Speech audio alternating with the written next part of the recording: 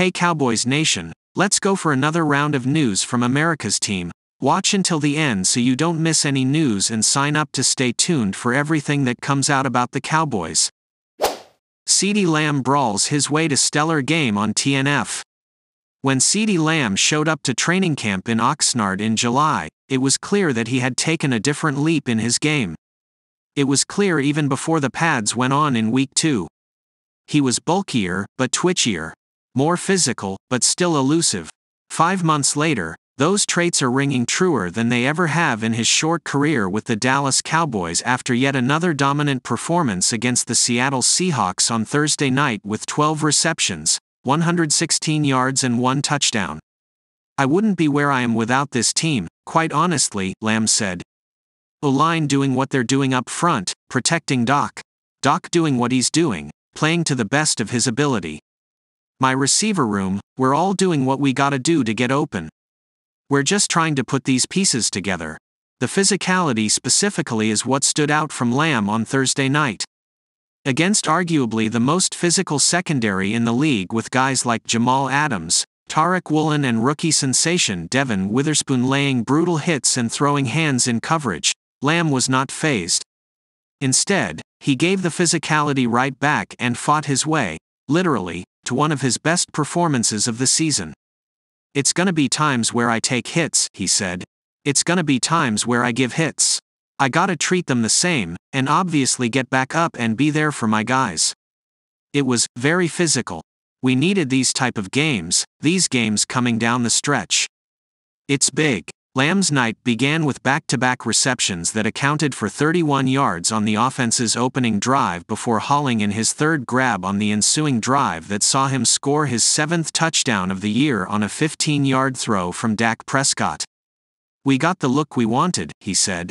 Doc put the ball in the perfect position to where the DB couldn't get it. All I had to do was run a route.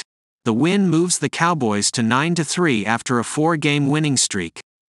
The last time this squad lost, it was to the Philadelphia Eagles, the next opponent that awaits in 10 days. Obviously, we're happy, we came out with a dub, Lamb said. But we're not content, continuing to build, continuing to get better. Next week, we know who we got. Dallas Cowboys rumors continue to swirl about the future of Shaq Leonard. If the Cowboys do not land the star defender, there are other options for additional help at linebacker.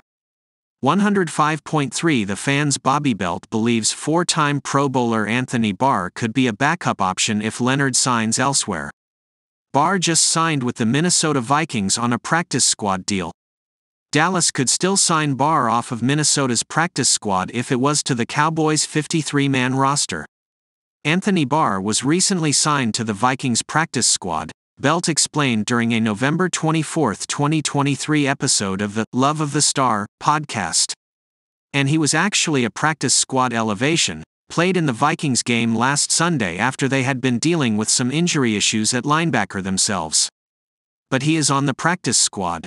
That is somebody who does understand the Cowboys' defense. Has played within it. I wonder, just myself, if the Cowboys do lose out on Shaquille Leonard and they need to go get another linebacker.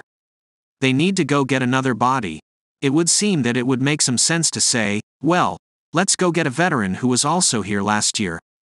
He's on a practice squad. He's in playing shape. Let's just go make this signing off the practice squad. Cowboys rumors. Dallas is expected to get an answer on Shaq Leonard this weekend. The Cowboys' primary choice for depth at linebacker appears to be signing Leonard. There has been no indication that Dallas was scared off by his medicals or anything about his visit to the Star. Leonard also took a visit to Philadelphia and is expected to make a decision this weekend. FALB Shaq Leonard, having visited the Eagles and Cowboys, is expected to think on it and make a decision over the weekend, NFL Network's Ian Rapoport detailed on November 29. There has been some trepidation among Cowboys fans that Leonard left Dallas without signing a deal. CBS Sports' Josina Anderson described Leonard's visit with the Cowboys as positive. Also, as for Leonard's visit with the Cowboys, my understanding is the feeling in Dallas is he can contribute, Anderson tweeted on November 28. Don't read anything into Leonard not signing right away. Leonard is being given room right now to make a decision. though if Leonard chooses Dallas, the current expectation is that he would not play this weekend. Cowboys' Dak Prescott should be in NFL MVP talks after torching Seahawks, per Ryan Fitzpatrick. Dak Prescott threw 3 touchdown passes and the Dallas Cowboys extended their home winning streak to 14 games, rallying for a 41-35 shootout victory over the Seattle Seahawks on Thursday night. Prescott was electric for the Cowboys, going 29-41 for 299 yards and 0 interceptions to go along with his 3 touchdowns.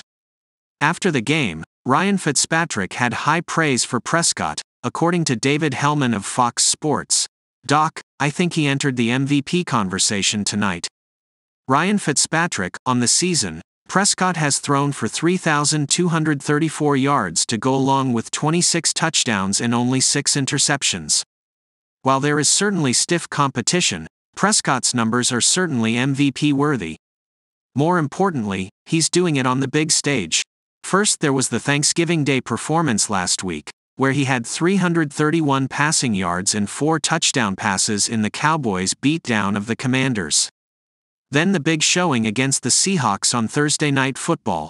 Prescott has the Cowboys at 9-3 after leading them to their 4th straight win. Dallas hasn't lost since falling to the Philadelphia Eagles 28-23 to start November. They have a rematch with the Eagles on December 10th. A big performance against the 10-1 Eagles would likely be the thing that really pushes Prescott into the national MVP conversation. After a slow start that saw Prescott throw multiple touchdowns only once for the Cowboys in the first 6 games of the season, the Cowboys quarterback has hit his stride.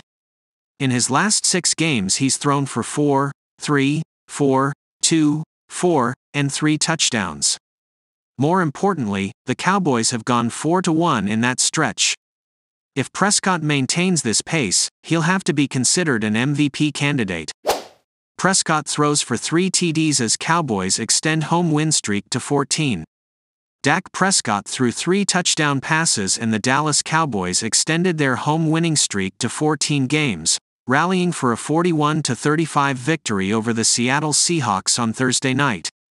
Prescott's 12-yard pass to Jake Ferguson put Dallas in front with 4.5 minutes remaining as the Cowboys, 9-3, set up a rematch with NFC East rival Philadelphia by escaping for a 4th consecutive victory since falling to the Eagles 28-23 to start November. Geno Smith threw 3 touchdown passes to DK Metcalf, including a 73-yarder, as the Seahawks, 6-6, got their offense going again.